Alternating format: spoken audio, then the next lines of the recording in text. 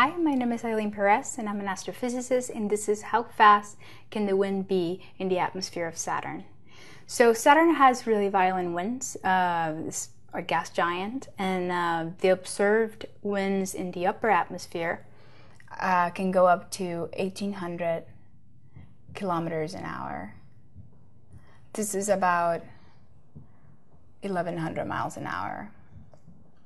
If you think about Earth's winds, like the highest that we see is about 300 miles an hour.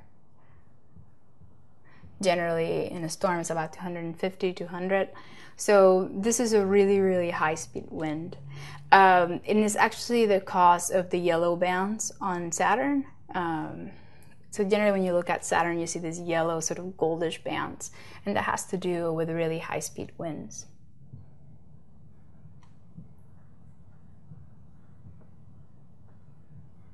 So this is how fast the winds in Saturn can go. My name is Eileen Perez and I'm an astrophysicist, and this is the wind speed in Saturn's atmosphere.